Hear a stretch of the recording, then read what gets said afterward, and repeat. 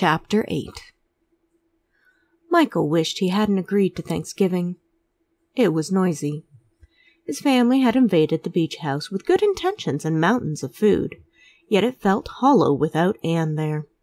He knew they were trying to cheer him up. He just desperately wanted them to leave him alone. He sighed. He was going to do his best today. He was tired of the moping he had been doing for the past few weeks. He might not smile and be happy, but he would participate. They would appreciate that. He grabbed utensils to help set the table, but Paget and Elle shooed him out of the kitchen. They told him to join the guys watching television. He didn't want to watch the game. He had never watched football. He didn't know the rules, the teams, who was the favorite. Michael sighed again. He noticed that FedEx had abandoned her post at the kitchen, begging for scraps from the dinner preparation. Michael wandered over to the sliding door and saw FedEx barking and jumping in the sand. Silly dog, it was cold outside. The wind was biting at this time of year, and FedEx had a short coat. Michael leaned to the left to get a better look at what the dog was barking at, and took a choking breath as he saw Ethan walking on the mole. He felt like a brick had slammed into his chest. The mole was a line of rocks that helped to protect the marina from the wicked winter waves. Spray was bouncing up as the waves crashed into the rocks, making the mole slippery and dangerous. During calm weather, people fished off of it. In weather such as this, everyone avoided it, because a person could be swept away into the cold waters. It had happened in the past. People died that way. Michael wrenched open the sliding door, ran across the deck, and vaulted over the side of the railing. He had a moment of panic over the height while he was in mid-air, but then he hit the sand, rolling. His ankle hurt, yet he scrambled to his feet and ran as fast as he could through the sand, ignoring the pain, breath coming in gasps from the cold air. He was wearing only long shorts and a tee, his feet completely bare. It had been hot in the house, with the kitchen cooking enough food to feed a small army. Outside, he swore he could see his breath as he raced across the sand toward the mole, praying Ethan wouldn't fall, desperately hoping he reached the toddler in time. FedEx jumped beside him, running along, barking excitedly. Michael tried not to trip over the dog as he made the turn, and without breaking stride started up the straight rocky shelf toward the toddler who was being sprayed by the water. For a moment, Michael panicked when he lost sight of the boy as a wave crashed over the mole, but Ethan reappeared on the other side of the water as it dispersed over the rocks, unharmed and still toddling over the uneven surface. Making the last of the distance, gasping, lungs burning, Michael fell to his knees and wrapped his arms around the little boy. Ethan was soaked and chatted happily at Michael's ear in toddler nonsense. A wave came up, and Michael had to steady himself under the force of it as the water crashed over both of them. If he hadn't gotten to Ethan, it was certain the boy would have been swept into the waters. Michael hugged his nephew, relieved, thanking God that he was safe. A shout sounded from behind him, and Michael turned to see Noah and Max coming up the mole. He walked back to meet them part way, holding Ethan. The boy seemed to think it was one big adventure, even though it was obvious that he was cold. Noah hurried up and took his son in his arms, grateful. He hugged him hard. "We should get back to the beach. It's not safe here," Max said. The wind was whipping at them all, and the cold spray of the water soaking their clothes. Michael looked around. He didn't see FedEx. The dog had been running, jumping, and barking right beside him the whole time, but now she was nowhere to be seen. It wasn't right. She barely ever left his side. "Michael?" He shook his head at Max's query, not even looking at him.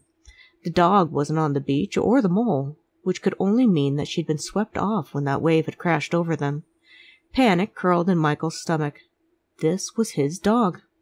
He walked further up the mole, scanning the water. "Michael, what are you looking for?" Noah shouted, nearly at the beach, holding on to Ethan. "I think he's looking for the dog," Max shouted back. He scanned the area, looking for Michael's dog. "It's just a dog. It'll come back," Noah yelled. It wasn't just a dog. It was FedEx, the first pet he'd ever had. She was the only one who listened to him, even when what he said didn't make any sense, who understood when no one else did. She had been his lifeline, his reason for getting up in the morning after he didn't win Anne back. Michael swallowed thickly, worried about his dog. Suddenly, Michael saw FedEx struggling in the water. She was swimming, but Michael knew how cold and how big those waves were. He sprinted across the mole and dived out as far as he could. He was lucky only to hit his knee off a rock during the dive. With the unpredictable waves, he could have been smashed back into the line of rocks that made up the mole. He broke water, gasping. It was stupid cold. Keeping up even strokes, Michael made it to the dog and grabbed her by the collar. For a moment the swell brought him up, and he could see both the mole and the beach. He debated his options. The mole was closer, but the water could kill them if it was too violent against the rocks. With today's wind and waves, it was likely they would be injured or worse. The beach was further, but the chance of getting there in one piece far better. Tugging on FedEx, Michael headed for the sand and prayed that no rip currents brought them out to sea. He didn't want Max or Noah trying their luck with that rowboat they used to play in when they were kids. Or worse, try to sail his boat in an attempt to rescue him and the dog. They were inexperienced amateurs at best when sailing, would likely get hurt trying. It had been years since he had taken either of them out on the sailboat, and he knew that neither of them had sailed since. Michael doubled his efforts to try to get to shore, pulling FedEx with him. Both of them were shivering uncontrollably. It was freezing. He'd be surprised if there wasn't a light dusting of snow tonight. He tried to think toasty thoughts of turkey and the fireplace. He would even watch the dumb football game. Anything except this penetrating cold.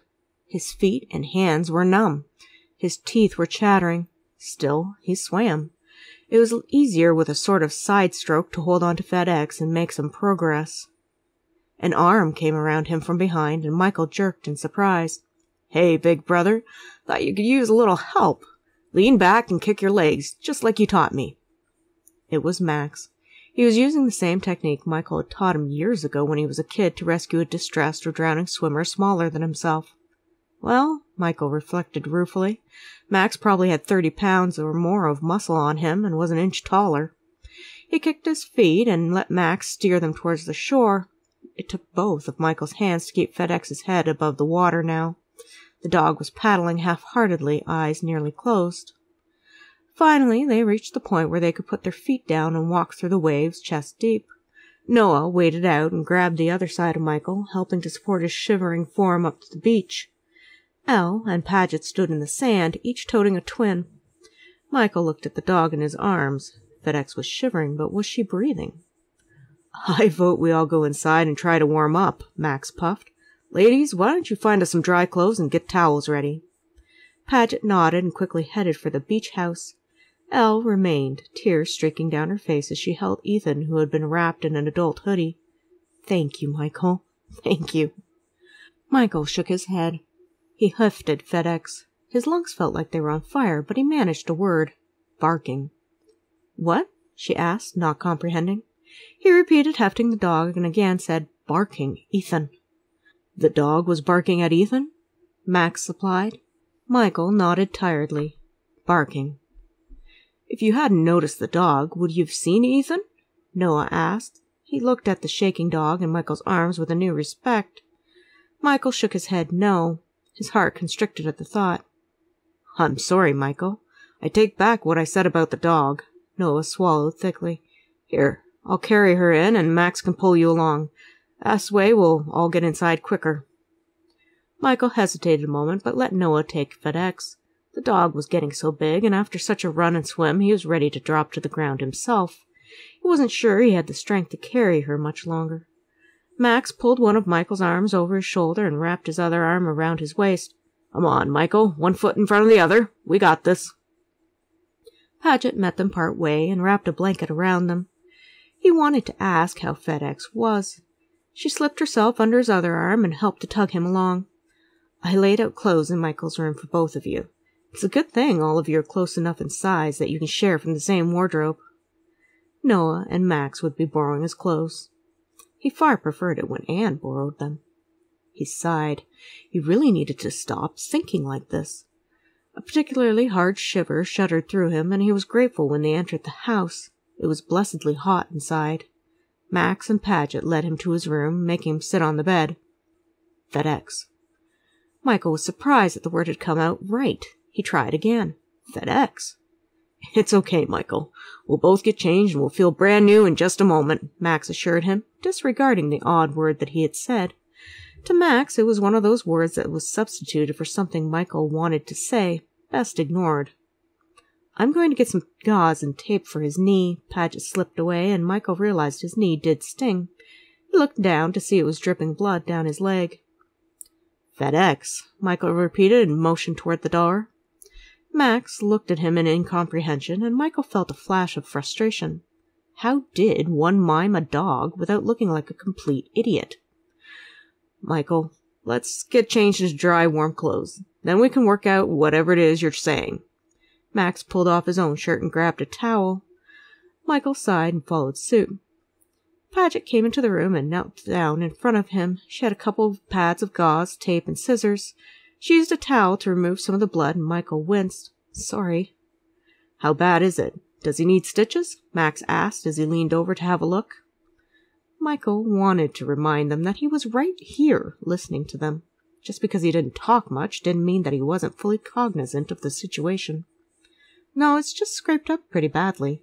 Paget pressed the pads against his knee and set to securing them with the tape. Max handed Michael a dry sweatshirt. I think your clothes look better on me. Michael snorted. He pulled on the hoodie over the dry tee that he now donned. Finished with his knee, Paget gathered her supplies. That was a very brave thing you did today. Thank you, Michael. Michael shook his head and jerked a thumb to Max. Yes, I would have done what you did, but we both know you're the faster runner and better swimmer, even if you are an old man, Max said. We all saw that wave. I wouldn't have made it on time. He shrugged. FedEx. Barking. Max put a hand on his shoulder. Let's finish getting changed and then we'll check on the dog. Paget left them to it, and within a few minutes, Max was directing Michael along the hall to the living room. Michael felt drained, but needed to check on FedEx. He gave both Evan and Ethan a hug, received one from Elle, who was still wiping tears, and then sat down on the rug by FedEx. Noah was roughing up the boxer mix with a fluffy towel in front of the fireplace. FedEx rolled onto her back to get a belly rub, none the worse for the adventure. Spotting Michael, she wriggled over and licked his hand happily. Michael shook his head and petted the dog, the worry in his chest easing. I guess she's going to be fine, Noah said. Does the mutt have a name? FedEx, Michael repeated. He wondered if they would finally understand or just not get it. He pointed to the dog. FedEx. Max began laughing. Did you seriously name the dog FedEx? Michael gave a sheepish smile and nodded. It was about time they figured it out. That thing with the commercial, that was about the dog. Max sat and wiped his eyes, still chuckling. That FedEx commercial. Remember, he kept pointing from the television to the dog? Why would you name a dog FedEx? Noah looked at him incredulously. Michael sighed. There was no way he was going to be able to explain it. Max slapped Noah on the back. Hey, it's all good. At least we now know the dog's name. FedEx gets a full turkey dinner today. No bones, Elle sniffed. Michael turned and had a look at the kitchen. Nothing smelled burnt. He wouldn't have been surprised if another pan had been destroyed while they were outside. With luck, the pans would be okay and Fenley wouldn't be angry. He wasn't sure if he would survive another tongue-lashing from the little housekeeper. Elle and Paget continued to finish the meal. FedEx got up and started trailing the boys around. I just don't understand how he got out of the house, Noah said as he watched Ethan babble and chase a ball. All the doors and windows are shut with the cold outside, and he hasn't figured out how to open knobs yet. Michael used a chair to help himself stand. His knee was really smarting now, and the ankle was slightly swollen. Limping, he went to the back door and grimaced at the newly installed doggy door. He had a feeling that was the escape hatch. Noah followed him. Well, I'll be. Perfect for dogs and toddlers. Michael motioned to an old sea chest that was full of books. He pointed to the door and raised an eyebrow. Max, help me move this, Noah called. Michael gave his arm a small shove and gestured as if to ask why. He went to the sea chest, ready to grab a handle, but Max nudged him good-naturedly out of the way. Step aside, old man. You've got a hurt leg. Go sit down and wait for dinner. You've done enough heroics today. Old man? Was this some sort of nickname from Max? Michael wasn't sure he liked it. He He wasn't that old. He watched Noah and Max set the chest in front of the doggy door, preventing any further escapes for the day. Max wrapped an arm around Michael's shoulders. "Come on, the recliner's comfortable. I'll get you some ice for the knee." Michael was beginning to feel that they were coddling him just a little too much. After all, his head was completely healed. However, he was tired. He settled into the recliner, and a moment later FedEx joined him, snuggling in at the side in her usual spot. Max came with a bag of ice wrapped in a towel and put it on Michael's knee. Michael sat up and put it on his ankle, then leaned down in the chair. "Why didn't you say something?" asked Max. He sat on a nearby chair and took the ice away to examine the swollen ankle. Michael rolled his eyes, petting a happily panting FedEx. "Well, excuse me, Mr. Attitude. What did that nurse call you? Cranky pants?" Max poked at the ankle and Michael twitched. "It's not broken." Michael already knew that. He expected in a couple days the swelling would go down. Someday, when Max was injured, he planned on poking him back. Hard. "The swelling will probably go down in a couple of days." Max placed the ice back on it. Michael agreed with only a little sarcasm. "Max, why don't you leave your brother alone?" Paget asked. Michael silently agreed and closed his eyes. "I have 6 years of brotherly love to make up for," Max complained. "I have to bother him. It's in the rules." "It's true," Noah deadpanned. "It's in the rules." "Come here and carve this turkey," Elle said. Michael could hear the laughter in her voice. He was glad. It meant that she had gotten over the scare that Ethan had given them all. They gathered at the table, and Michael stayed in his chair. It was comfortable. It was his favorite chair. His dog was here. Maybe Max was right, and he was becoming an old man, he thought drowsily. "What about Michael?" Elle asked. "I'll bring him a plate," Paget said. They gathered round, putting the boys in high chairs and doling out the food. By the time Paget came to the recliner, plate in hand, Michael was asleep. FedEx lifted an eyelid to look at her, then snuggled back to sleep with her master. Soon the dog was snoring softly.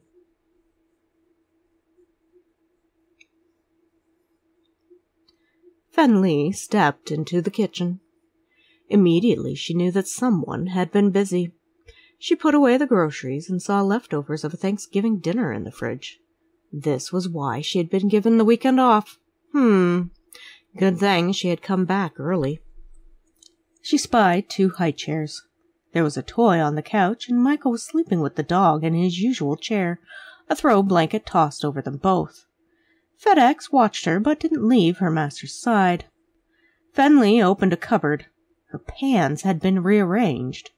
They were all there and looked clean and okay, but Fenley knew someone had been cooking.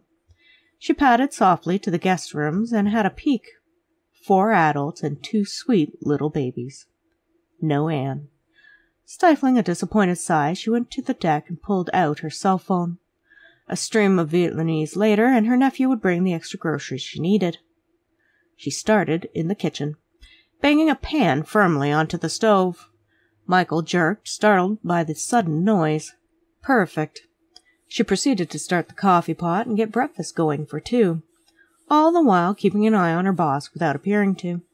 He yawned, stretched, then got up to let the dog out. He waited for FedEx to come back and let her in. Within moments he joined her in the kitchen, going straight for the fresh coffee. "You in big trouble, Mr. Michael." He looked at her in surprise. Taking his coffee, sat down on a stool and raised an eyebrow, waiting for her to explain further. "You pay me cook, clean, and run errand. Now you got 4 cook and 2 freeloaders in house." She pointed to the guest rooms. "What you do that for? You fire me?" Michael smiled and shook his head no. "I need job. I pay bills. I support family. 3 in college. No more cook without me," Fenley said firmly. Michael pointed to the pan on the stove. "Yes, pan's okay this time. Next time, maybe not so lucky." She popped some bread into the toaster. "You have bad habit. Burn pan." "He burns pans?" Max yawned and headed directly for the coffee. Michael made a sound of protest and put up a finger indicating that it happened once. "Ha! Twice. Once you, once Missy Ann burn eggs," Fenley accused. "I sense a story behind this," Max said. Michael flushed a little at Max's inquiring look. He sipped his coffee, refusing to be drawn into this. "No more cook. You banned from kitchen." Fenley looked up at Max. Which brother you? Max grinned. Max, and you are? Fenley. God made you too tall. Get crick neck just looking at you. She pulled out the toast and proceeded to make a plate, which she placed in front of Michael. God made you too short, Max returned. He sat beside Michael at the breakfast bar. I like her. I want one. Michael rolled his eyes. One of Fenley was more than enough. Only one of me, that enough. Fenley put a second breakfast together and put it in front of Max. I hope you like egg like this. It's perfect. The doorbell rang and Fenley bustled over. She pulled her nephew in, grabbing bags from him while chatting away in her native tongue. In moments the kitchen was stocked and more pans were placed on the stove. Breakfast for the remaining guests were started. The nephew left. He hadn't said a word the entire time. So, how long have you been working here, Fenley? Max asked. 10 years. First time I see you, she accused. Who are all these people? We're family. Expect to see more of us, Max replied. You're a very good cook. Thank you. You a charmer. You charm pants right off lady upstairs. Max choked on his bacon and Michael laughed heartily. Fenley put a plate on the floor and FedEx began eating. In my country, we kill a dog and cook it. She's kidding, right? Max looked at Michael. Michael shrugged, smiling. He was pretty sure Fenley just liked shocking people. You married to lady upstairs? Fenley asked. Engaged. We get married very soon. Good. Those other two with babies married? Yes. Max decided Fenley deserved to get interrogated in return. You married? Yes. 30 years. Now he boring old man. She poured orange juice in 2 glasses and placed it in front of them. He my boring old man. Kids? 5. 3 in college, so you need stop cook and let me do job. She waved the spatula at them as she complained. I need money to pay school. Max looked at the orange juice. I'm not really a fan of orange juice, thanks. Fenley stopped and stared at him. Full of vitamin. You drink. Max smiled, relying on charm. Thank you, Fenley, but I'll be fine without it. Ha! Vitamins you need. You get cold and die unless you drink vitamins orange juice. Then they accuse me of murder 'cause I not let you take no vitamin. She pushed the glass closer to Max. No die, drink. I no go jail. Michael calmly sipped the orange juice and looked at Max. I'd prefer... Drink! Her voice whipped out like a miniature drill sergeant. Max drank. Michael laughed. Fenley cackled. You silly boy. As if. Paget came to the kitchen and gave Max a kiss. She looked at Fenley, surprised. Hello. Lady found her pants back, Fenley observed. What? Paget looked at Max, who put his hands up in surrender. Michael just grinned. Coffee? Tea? Tea would be lovely. Paget sat on Max's leg, wrapping an arm around his shoulders, and picked a piece of toast off his plate. Green, strawberry, black, peppermint? Fenley asked. Michael wondered if Fenley's nephew brought all of that. He never had tea in the house before. Green, if you have it. If I have. I no offer if not in cupboard. Fenley put water on to boil. Max pushed his glass of orange juice at Paget, who absently drank some. Fenley set out more toast and dished up a plate of breakfast for Paget. Suddenly she grabbed Paget's hand and chortled, That big rock! Personally, Michael thought it was a little conservative for some that he had seen. However, Paget and Max were on a bit of a budget. Paget blushed. This silly one give you ring? Fenley pointed at Max. Yes. Paget smiled at Max dreamily.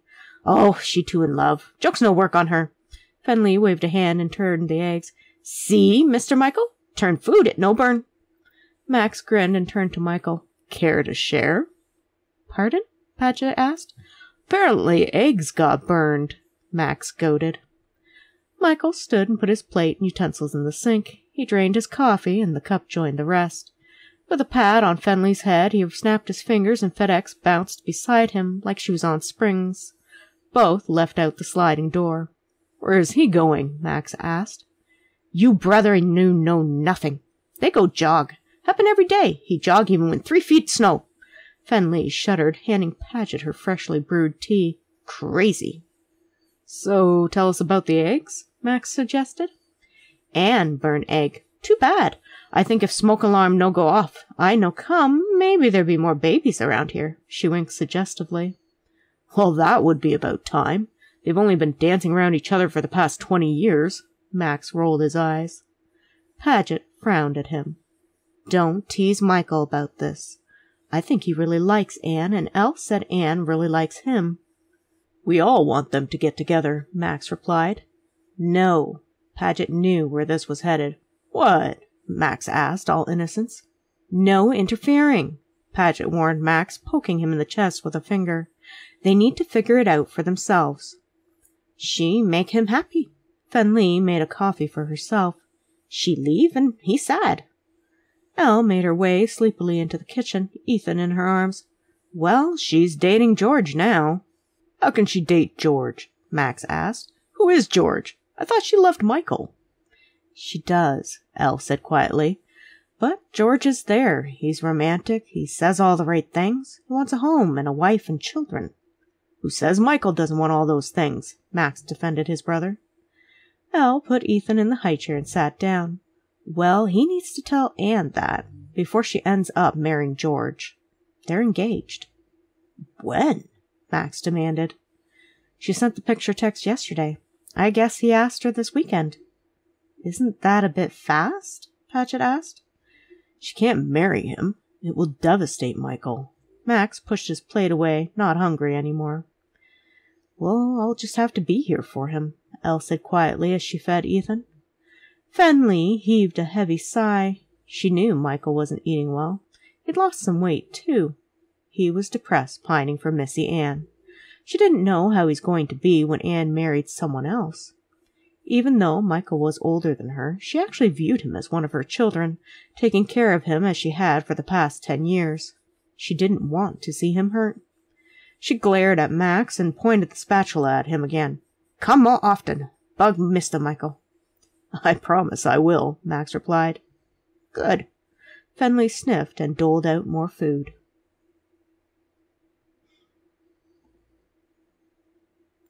If you enjoyed this chapter, please look for Chapter 9 of the Words Unspoken. Thank you for listening. Also, please subscribe to the channel to enjoy other audiobooks, helpful videos, and insights into writing. This is free for you and would really help me grow my audience with the algorithms. Thank you.